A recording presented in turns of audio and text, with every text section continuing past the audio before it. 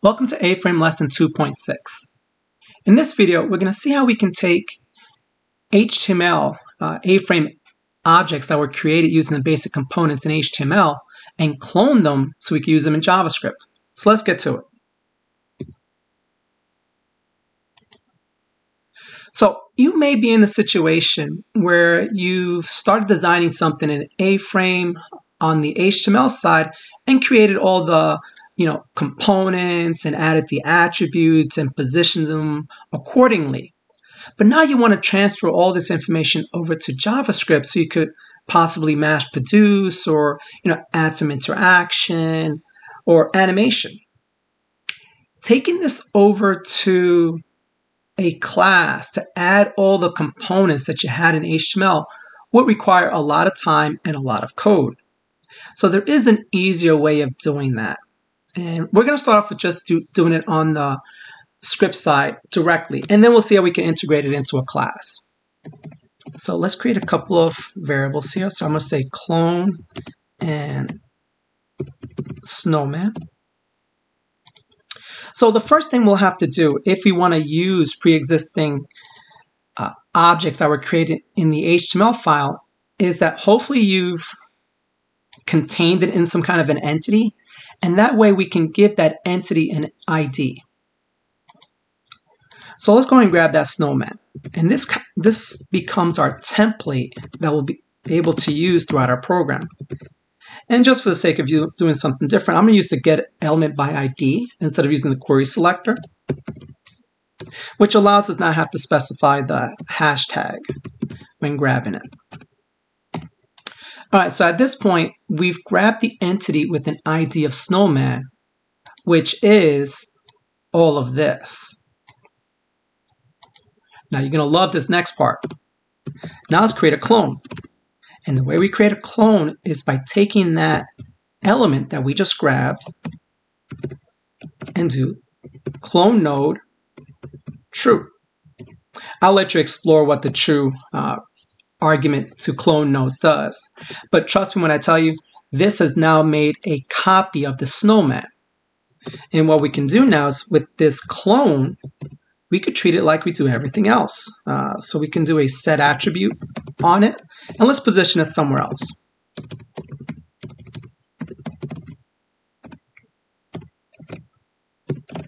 And let's position it, let's say a little bit to the left. So I'll say a negative, maybe not so much. And we'll position at a y of 0. And then maybe we'll throw a little further back, maybe a z of negative 10. And now let's add this clone to our scene.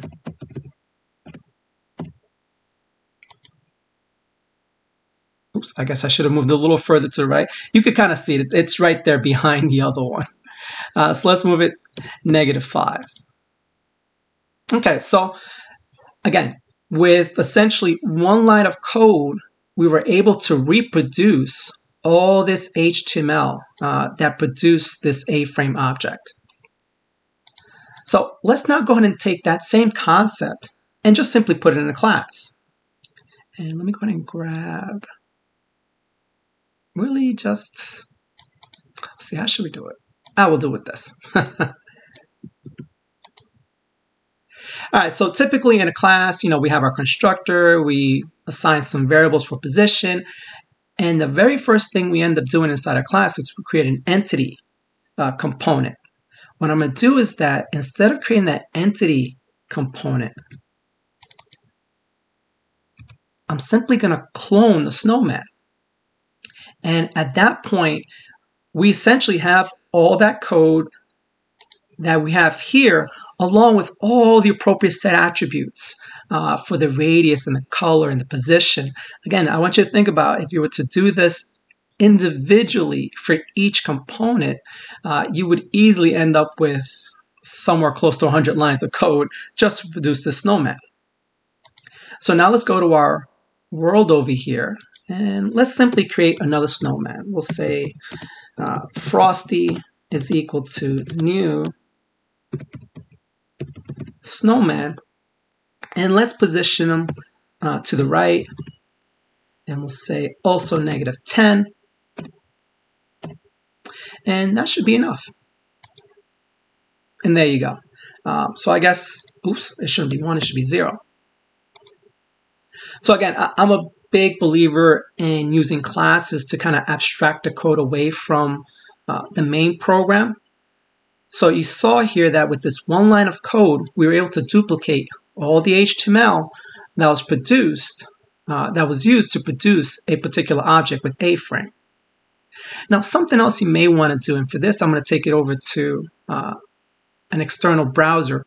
Notice these are exact clones. So you might want to actually modify certain aspects of the clone.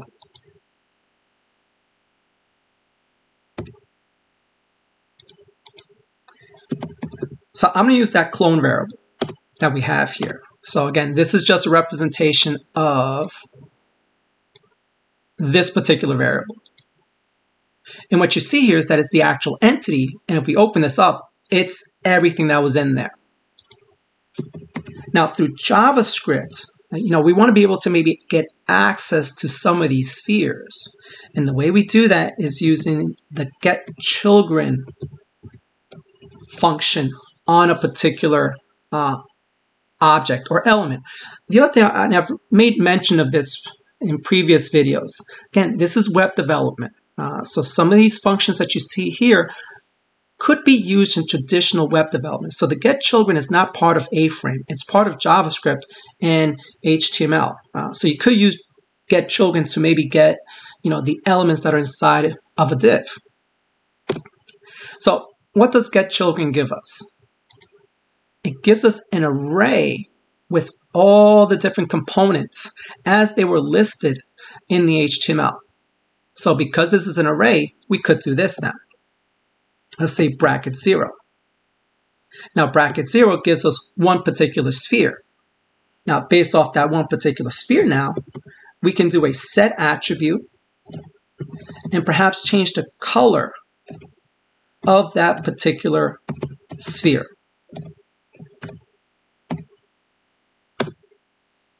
And you'll notice that for this bottom sphere now, we changed the color to yellow. And we know what they say about yellow snow. Don't eat it. So let's go ahead and take that same concept and simply apply it to our whole snowman. So let's do a little for loop. Actually, you know what? Let me do a little bit differently. Let's create another variable called components. And let's say this.object equals GetChildren. Now, again, this is an array. So this is giving us all those components, those basic components that are in here that comprise it. So now we can go through a for loop. And let's let I equals 0,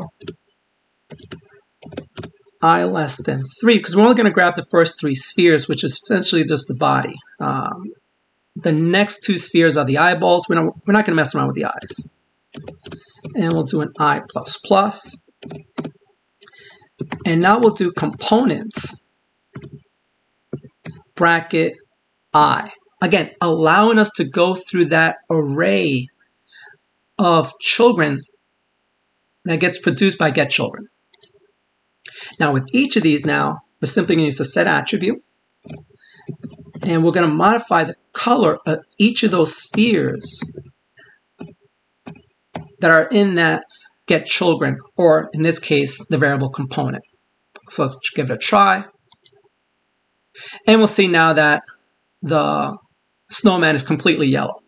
Now, if you wanted to go a step further, I mean, we could add another parameter to our snowman, allowing us to specify the color when we actually create the snowman. So let's say, for whatever reason, let's just say we want a pink snowman. And there you go. And again, that could be a very nice feature of your clone components, that you allow yourself to modify the colors of it. Now, I also want to go back to something I said earlier. Notice how all the work is being done inside the class. Again, always try to avoid doing work like this inside the main program. Let the main program simply focus on just the logic. So let's go back to our presentation and let's review what we've done. So in this video, we saw how we can use clone node to make a copy of an entity that we have in our HTML that could comprise 20, 30, 40, 50 components. And with one line of code, we now have access to that whole entity on the JavaScript side so we can mass produce it. Using the GetChildren's function off of that clone, we can now modify individual components that are inside that entity. So hopefully you're excited to start cloning a bunch of your stuff that's in your virtual world, and enjoy.